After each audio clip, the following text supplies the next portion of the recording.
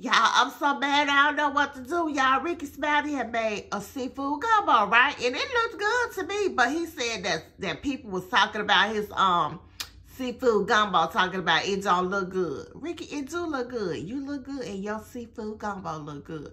But I don't want to talk about no damn gumbo, Rickey. I want to see when me and you gonna hang out. So you think me and you might be able to hang out for the new year? Because I've been trying to get your attention, but you acted all scared. You scared, Rickey. Oh, Rickey, you scared of me. Rickey, I think you scared of me. That's why you ain't saying nothing. But guess what? I'm coming to your town. I already booked my bus ticket. I'm just going to come to your town, and I'm going to hang outside the Rickey Smiley morning show. And I think me and my kids, I'm going to make them some signs, too. I'm going to have my kids' signs. They signs going to say, we want Rickey Smiley for our daddy. And I'm going to be like, I want Rickey Smiley for my man. And we just going to protest outside of the Rickey Smiley morning show. I think that's what I'm going to have to do. Because I want you to be my kid's daddy. And it's like you trying to avoid me, Rickey.